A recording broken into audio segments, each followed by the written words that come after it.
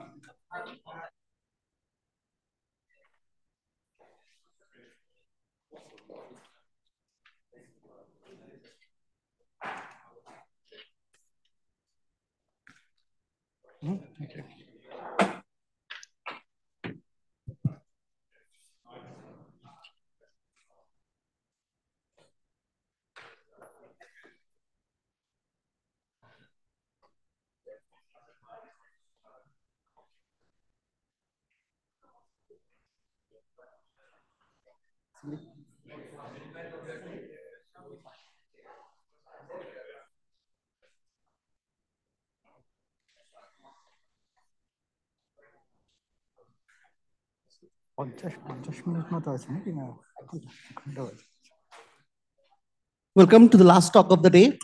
The last speaker of the day is Soumendu Mukherjee from ICTS Kolkata. He'll speak on a mean field model of academic collaboration. Soumendu. Thank you. Thanks to the organizers for inviting me, and it's my second time here at ICTS, and good to be back. So this is going to be a talk about academic collaboration, and so our goal is to model or come up with a statistical model that could explain various observed metrics of academic collaboration. All right, so since I'm going to be talking about collaborations, let me, okay, thanks. Let me first name my collaborators. So Shishendu is at CUNY and Amojit is a graduate student at ISI Kolkata. Okay, so academic collaboration has been on the rise. So here is a picture from Mark Newman's 2001 paper. It's a snapshot of, it's a snapshot. So on the first, so the first picture is of interest here. Here we are plotting the frequency of number of collaborators. And you can see that in these disciplines, astrophysics, condensed matter physics, high energy physics, and computer science, there are lots of papers which have lots of people in it. Okay. I think it's on a logarithmic scale, or so this is a frequency, yeah. So frequency. Sorry? Yeah, I mean, there are like experimental papers, right? There are big groups, and there are more than 400 or 500 papers.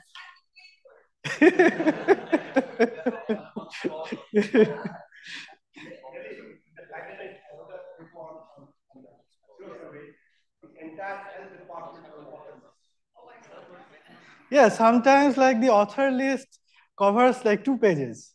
Okay, so 1.5. Yeah, okay, so here's another picture. So this picture is taken from Porter and Raffles. I'll be referring to this paper again and again.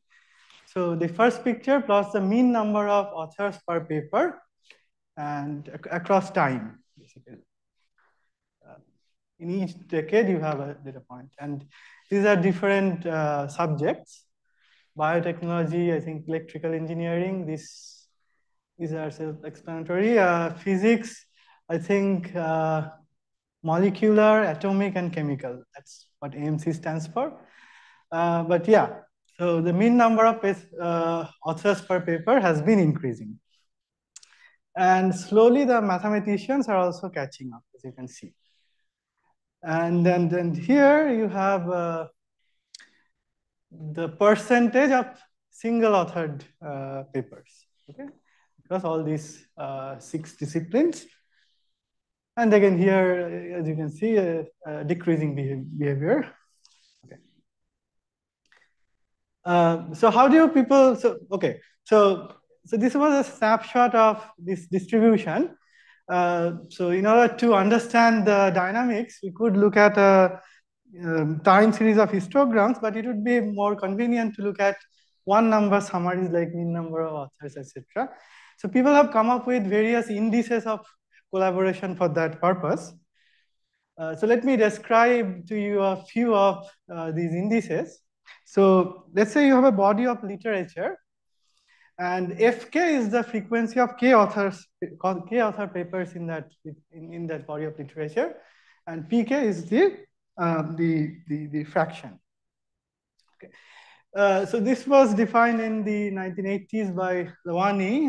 It's called collaboration index. Essentially, it's the mean number of authors in a paper in that field. Okay. The next one is from this paper by Subramaniam called degree of collaboration. So remember, PK is the fraction of k author papers in your corpus. So P1 is the fraction of single authored papers. So they're just looking at the fraction of multi-author papers. Okay, that's the degree of collaboration. Okay, so these are quite easy to understand. And in fact, we are plotting essentially these two indices here as a function of time. There is something more interesting called the collaborative coefficient. So let me quickly try to explain this to you. So let's say each paper has, if you write a paper, you get a reward of $1. And that reward is shared equally by the co-authors. Okay, so if you write a k-author paper, then each author receives a credit of $1/k. Okay. Okay, so what is this? 1 minus this collaborative coefficient is basically the average credit that you receive for writing a single paper. Right? So of course, the more the average credit, that means you're mostly writing single author papers. So the less the extent of collaboration. Right? So this is a normalized coefficient. It's always between 0 and 1, and it is 0 if and only if you only have single authored papers. Okay.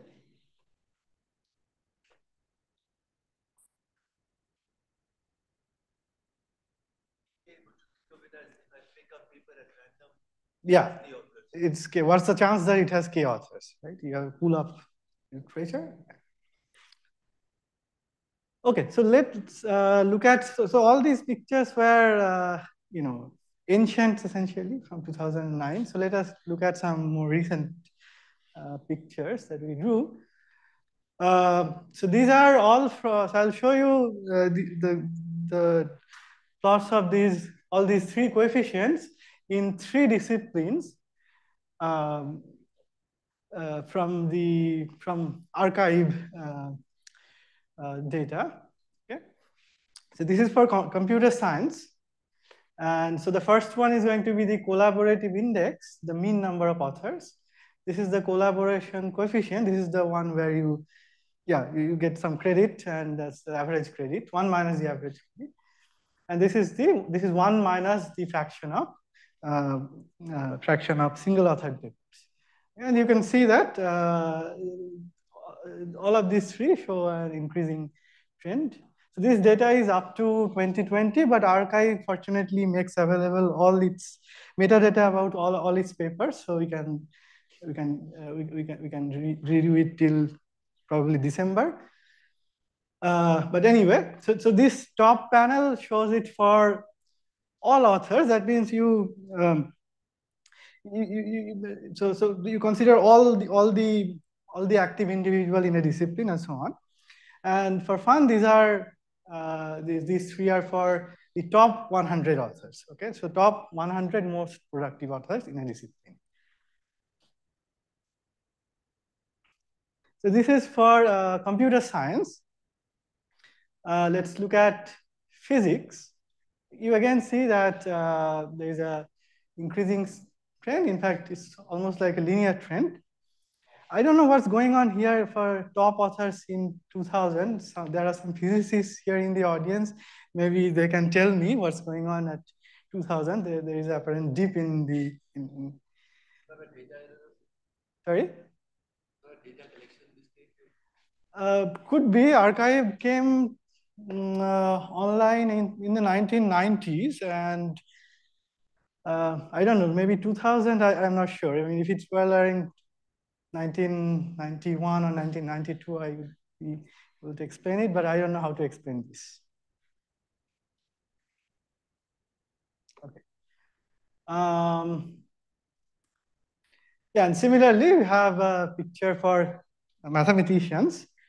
And you see, till 2005, we're not really collaborating according to this overall picture, but then things sort of took off.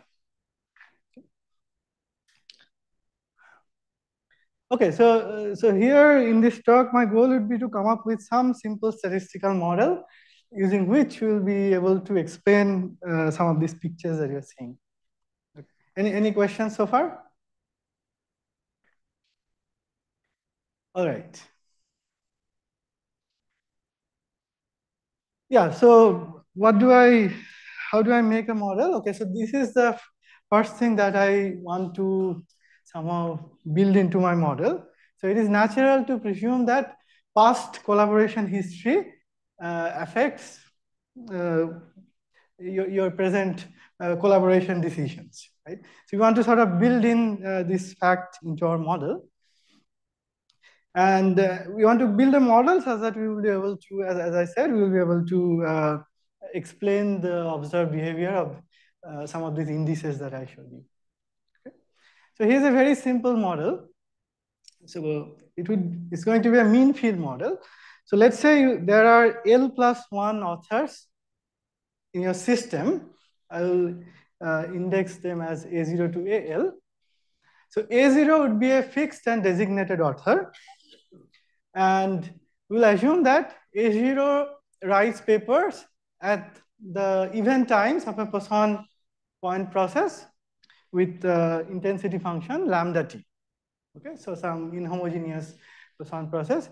And we'll refer to this as the paper writing process. So at these time points, A0 basically writes a paper. And this script Cn, so this will denote the set of co-authors of A0 for her nth paper. Okay.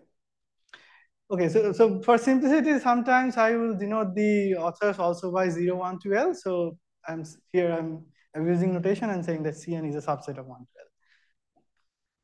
L. Okay.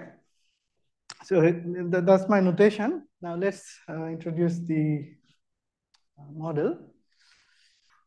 Okay. So remember that we have a inhomogeneous Poisson process, and at the event times, A0 considers whether to write A0 writes a paper.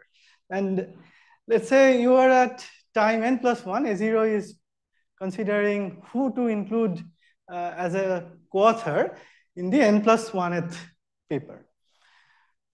Okay, so I want to sort of build in the collaboration history in this decision-making process. Okay. So given C1 to Cn, so Ci, remember, is the set of co-authors in the ith paper, right? So given C1 to Cn, suppose that author Aj or author J has written mnj many papers with A0. Okay? So given the past n papers of A0, I just count how many times A0 has collaborated with author Aj. Okay, that's my mnj. And then at time En+1, Aj is included as a co-author with some probability which depends on this number, mnj. Okay. So this fn+1 is some arbitrary function. I'm not specifying it. So the way we'll think of it is some function that we'll estimate from data. Okay. So this is the model. So given C1 to Cn, you have this indicator saying whether J is included in the n+1th paper or not. And that's a Bernoulli random variable, whose mean is Fn plus 1 of n. And we also assume that these are conditionally independent. So whether you include person 1 or person 2, those decisions are conditionally independent given the past history. Okay? Okay, so any questions? So here's a pictorial representation. This is the designated author A0, and these are the potential collaborators, and this is the n+1th paper writing event, and these are the lucky individuals who got picked.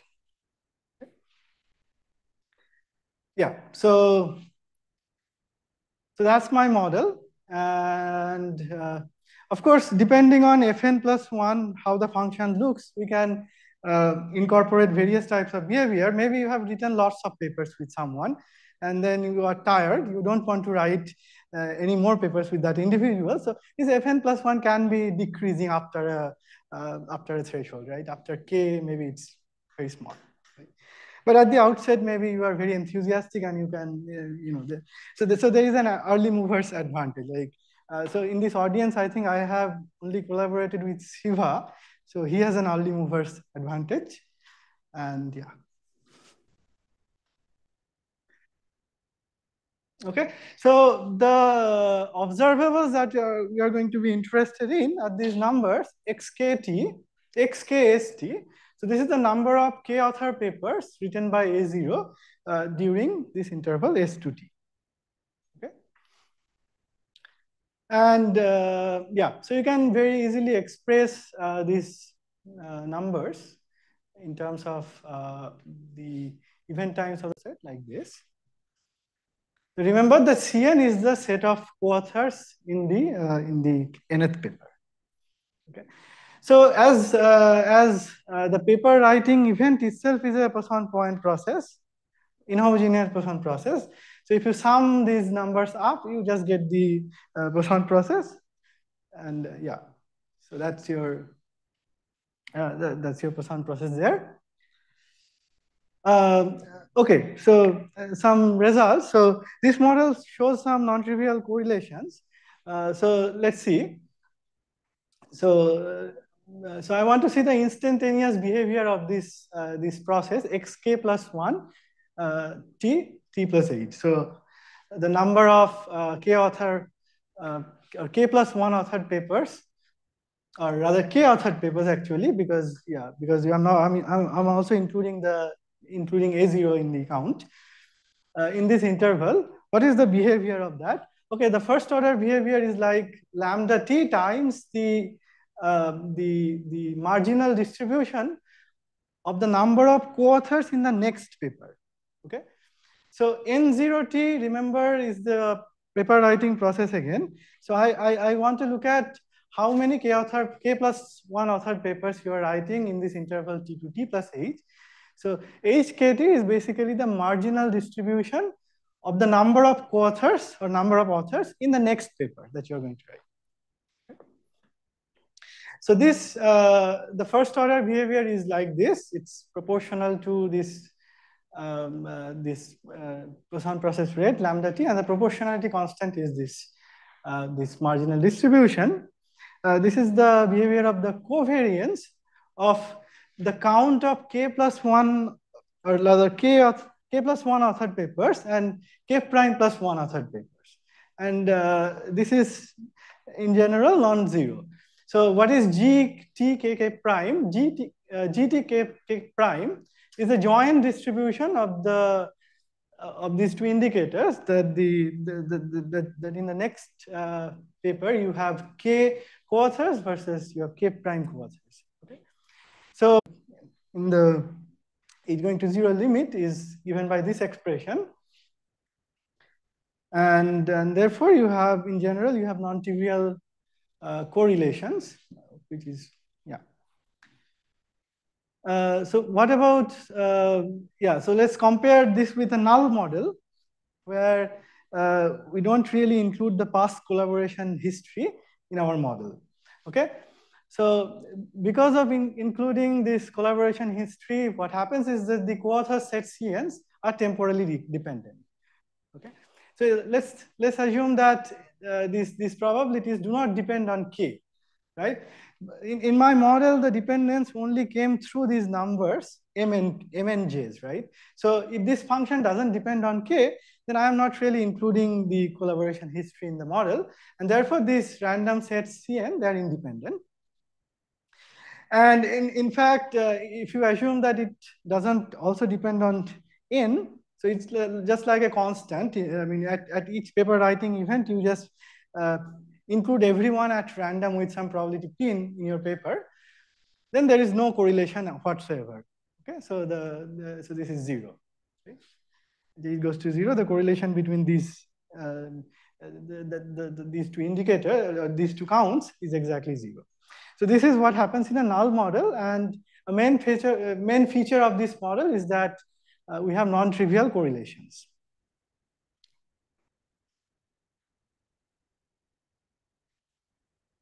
Okay, so ideally, so I have proposed a model. So ideally, what I would like to do is to estimate the parameters involved.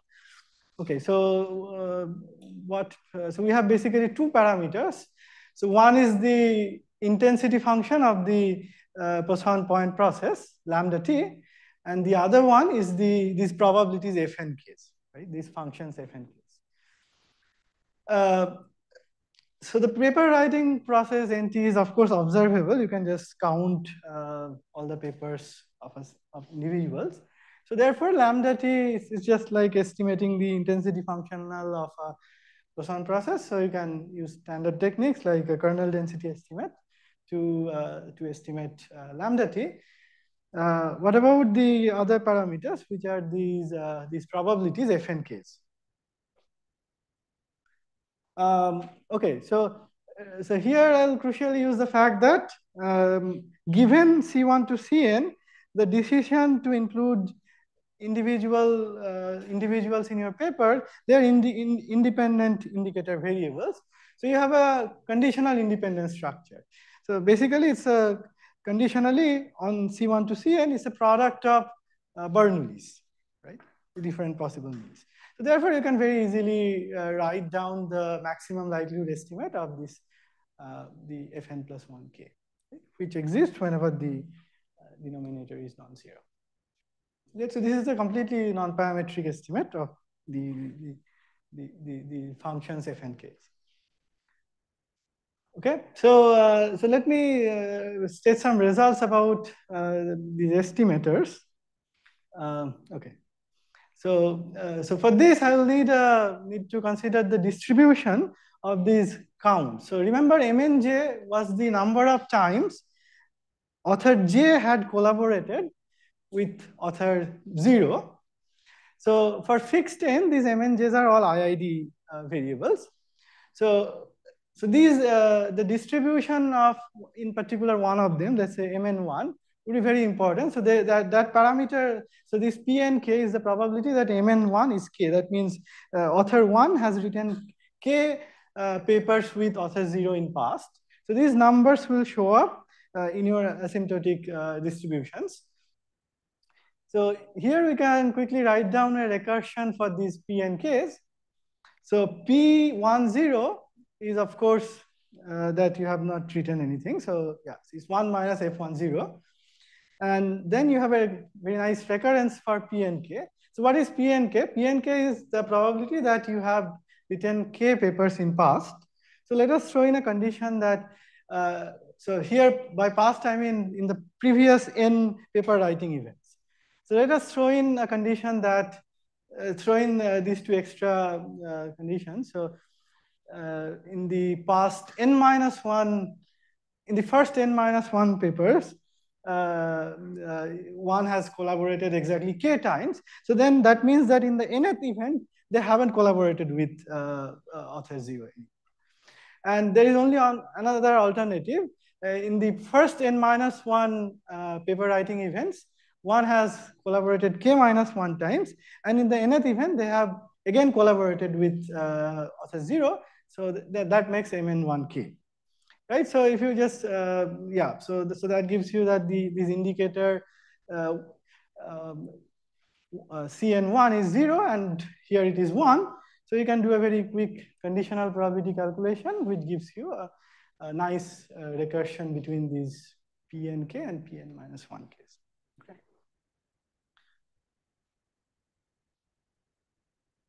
So yeah, so now let's take a mean field limit. So let's imagine the author pool is very large.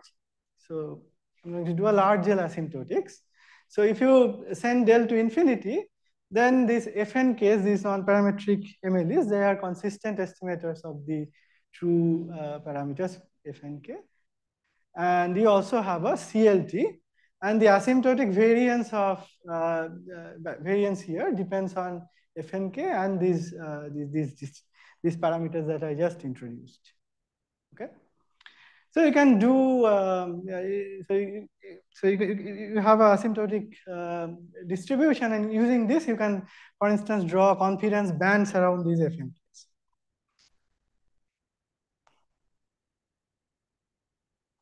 Okay, so far my model has been completely non-parametric. FNK didn't have any structure in them.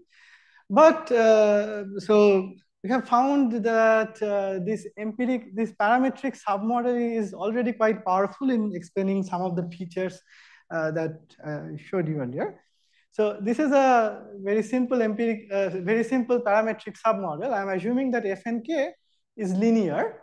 So AN and BNs are unknown parameters that you have to estimate. So of course, Fnk is supported on 0 to n minus 1, and these are probabilities. So you have some restrictions on both Bn and An. So we would like to estimate these An and Bns from observed data again. So in this case, yeah, again, you can write down the conditional likelihood of the parameters A and Bn given the past collaboration history. And that's a very simple formula. And you want to maximize this with respect to N and Bn to obtain the estimators. So these are the estimators that you get. Remarkably, what it turns out that these are the same as the least squares estimators of N and Bn, pretending that we had a linear model like this, that indicator Cni, you are regressing that on Mn minus 1i. If you had this linear model and you did a least squares estimator, then you will exactly come up with these estimators, okay? And provided, of course, that these denominators do not vanish. And in the large L asymptotics, we can show that with high probability, these estimators are well defined. So these denominators do not vanish, okay? So this is parametric estimation of these model parameters. And again, we can prove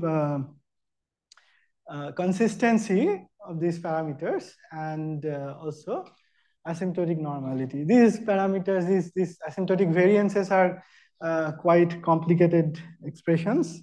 So, so I'm just omitting this. Okay. Any questions? Sorry? Oh, okay. So the crucial thing is that you have a conditional independent structure, and I am taking a large L asymptotics. So it's just like usual business. You have L many things. L is going to infinity, and things are conditionally independent. L doesn't grow with N. L is the total number of authors. So that is going to be large in your pool of papers. So this is just large L asymptotics. N is fixed. So typically what would happen is that, most people have written probably 100 papers at most. So N is like finite essentially. N is the index of the paper, right? It's the nth paper I'm talking about. Okay. So we'll think of L as large and N is fixed. So that's why I'm saying that this is a mean field asymptotics. You're allowed to collaborate with everyone. So L is large. Okay, so now I'll come to joint convergence. Yes, for fixed, if you take, let's say 1 to n fixed. Yeah, n fixed, and then you have a joint joint convergence as well. I'm not sure if you can prove some kind of distributional convergence if you let n to grow with L slowly, but yeah, probably.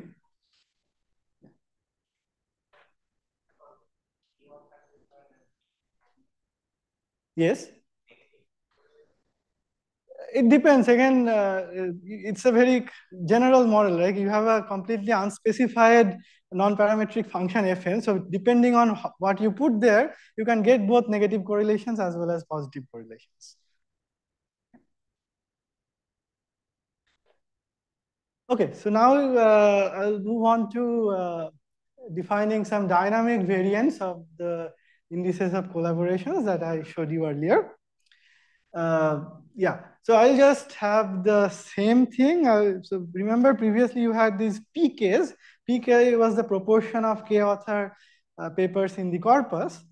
So I'll just zoom in on a temporal window ST and count how many papers are there in total and how many K author papers are there in total. So this XK over N is the proxy for PK now. Okay. And then I define all these indices as just like before.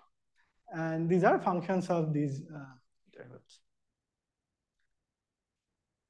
Oh, by the way, so these, we notice that all of these have the following form. Essentially, you have a non-decreasing function phi from n to r, and you are just taking expectation with respect to this frequency distribution. So you can generalize it and define a generalized index of collaboration. And for these three indices, phi k is given by these three functions. Okay, so let's look at the behavior of this generalized index of collaboration under our model. So the expectation you can quickly compute, and this is, so there is a part involving the Poisson process and there is a part involving the co-author set. So the Poisson process part you can easily compute, so this is not easy to compute in general, at least coming up with explicit expressions. But for that parametric, so for certain cases, we can actually come up with explicit solutions for this this quantity. So in particular, if you look at this collaborative index, which is the mean number of authors in your paper. So for that, phi is linear, k minus 1. And let's also assume that these fn's are linear. So I'm referring back to the parametric submodel that I talked about earlier. In this case, you can quickly show that this expectation, the expected number of co-authors in the nth paper, that actually satisfies this very nice recurrence. Okay? Depends on all the previous counts, but yeah. Okay, you can actually solve this recurrence, but anyway. So let's not stare at that, but let's look at the behavior of at least two things. One is the mean number of co-authors in the nth paper. And the second is a plot of these FNKs as a function of n. So remember, these FNKs in these parametric submodels are linear functions as a function of k. Okay, FNK is ANK plus BN. But here I'm plotting FNK as a function of n. Okay?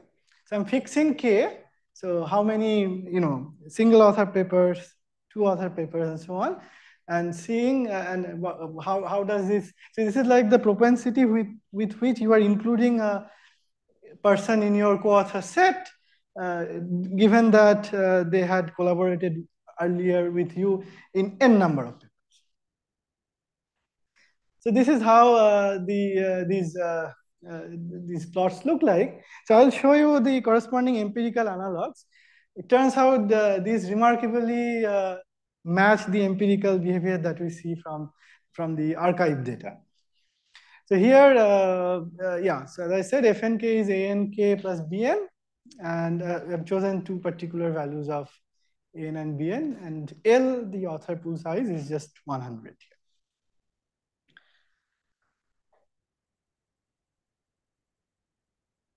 Okay, behavior of the indices. Again, we can look at first order asymptotic behaviors, and turns out that it's proportional to the rate function of your Poisson process, and it also depends on the, again, the number of co-authors in your next paper. Okay.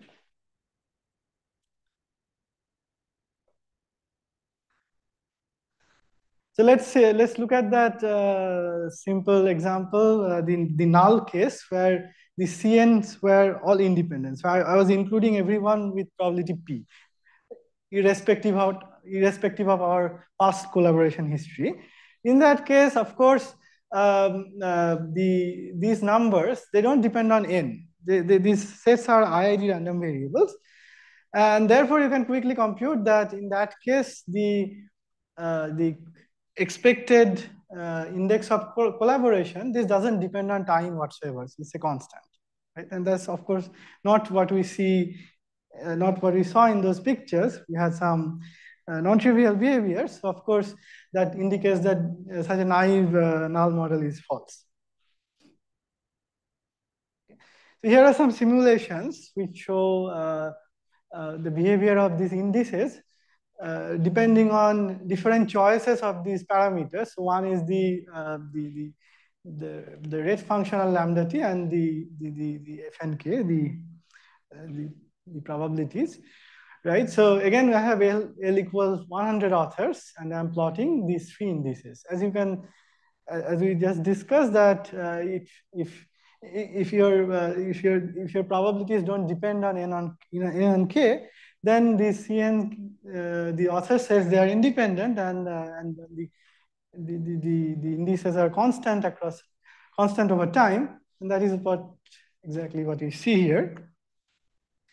So let's look at something like a linear function. So this is where fnk is a linear function and lambda t is constant.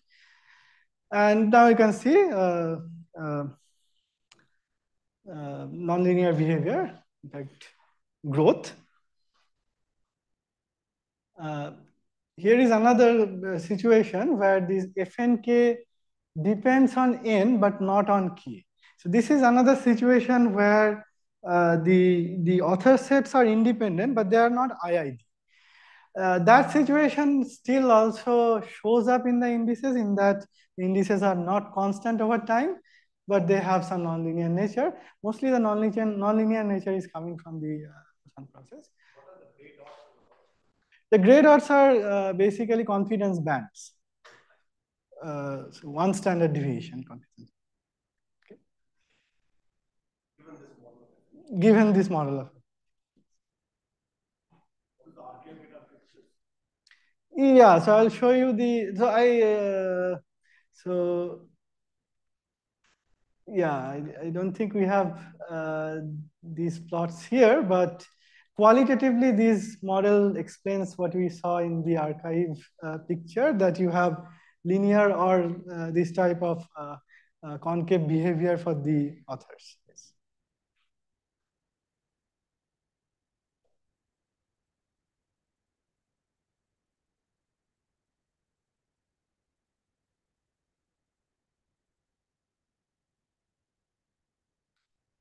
Okay, so yeah, so I will now show you some more pictures. So again, for the archive data, so here I am plotting the number of papers, the number of co-authors, the mean number of co-authors. So this is a plot of empirical correlations between, I think, X1 and XK. So remember, X1 is the number of two authored papers, or a number of single authored papers, and xk is the number of k authored papers. So this is a correlation between these two counts. And empirically, you can see you can both have positive correlations as well as negative correlations. So I have, I think, yeah, for 4 values of k, I have these correlations plotted here. And the rightmost plot, so this is the plot of the fnks as a function of n. And for each value of k in 0, 1, 2, 3, I have a plot here. And I have some similar plots for physics as well as mathematics. And the takeaway is that in all three disciplines, we have growth in the mean number of co-authors per paper. There seems to be non-trivial correlations between these x1 and the xk and xk prime. And FNKs have this behavior. So if I go back to, so keep this picture in mind, and let's go back to the picture that we got for the parametric submodel. This, although it's a very simple model, it still qualitatively captures the behaviors of these FNKs. Okay.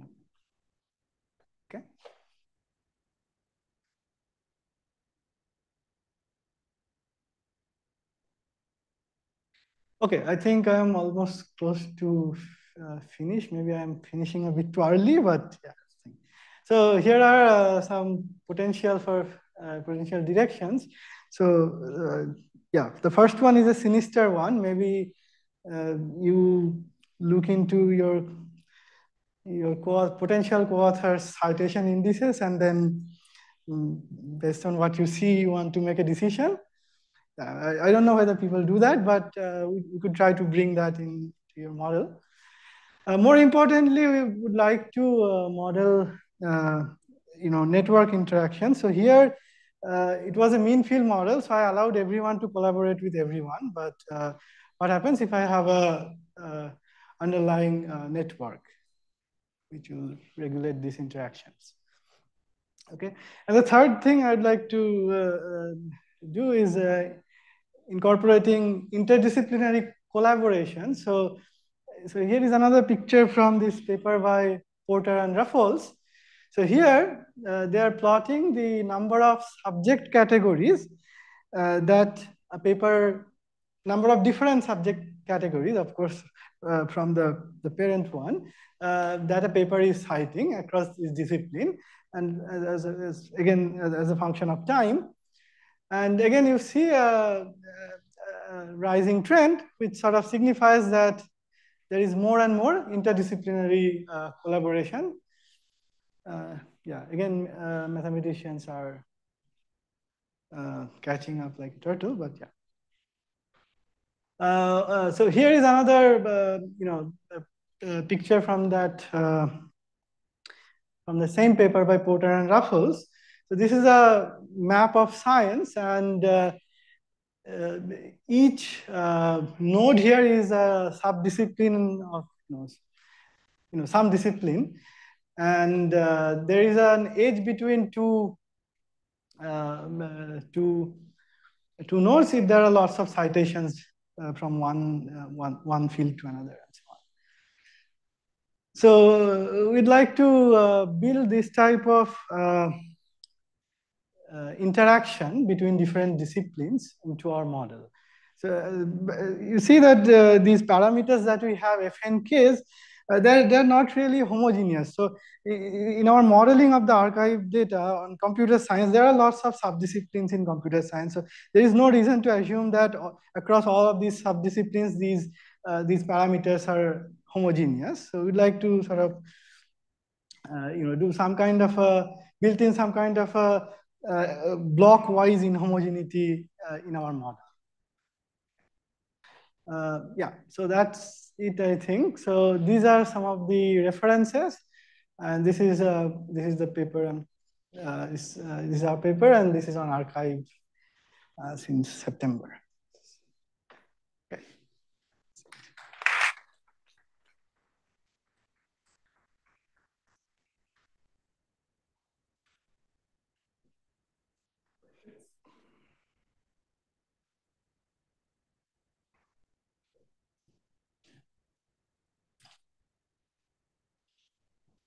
I find it an interesting conclusion that scientific collaborations become more interdisciplinary, but I find it difficult to rank the high impact journals there. So papers in Nature, how do you classify their primary topic? Primary topic, yeah, that's a good one, yeah.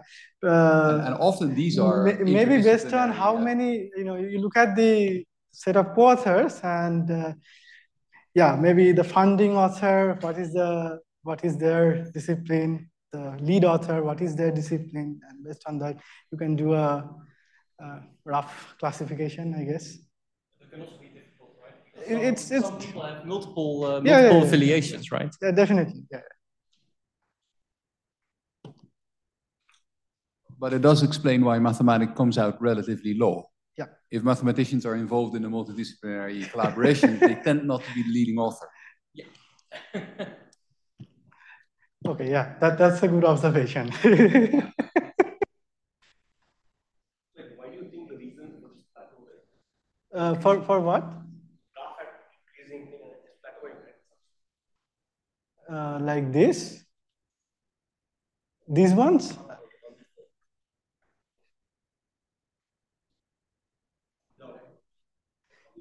Yeah, I mean, this I'm not so sure. I don't know of a explanation why it is plateauing like this, but I know this. If it doesn't depend on k, probably if n is growing large, you are seeing the same effect as this, like the coefficients are becoming more like a constant. Right. Institute management in Bangalore. Yeah. But every another bond paper, you get a sizable chunk of money. So not $1. What is the? I don't want to give you the amount. Okay, okay. Every paper has a problem. Okay, okay. On a journal level, so you have to do it at a journal level. Suppose there are 10 authors, money divided by 10. Okay. Okay. Interesting. Which institute is this? IIM. Oh, IIM, okay.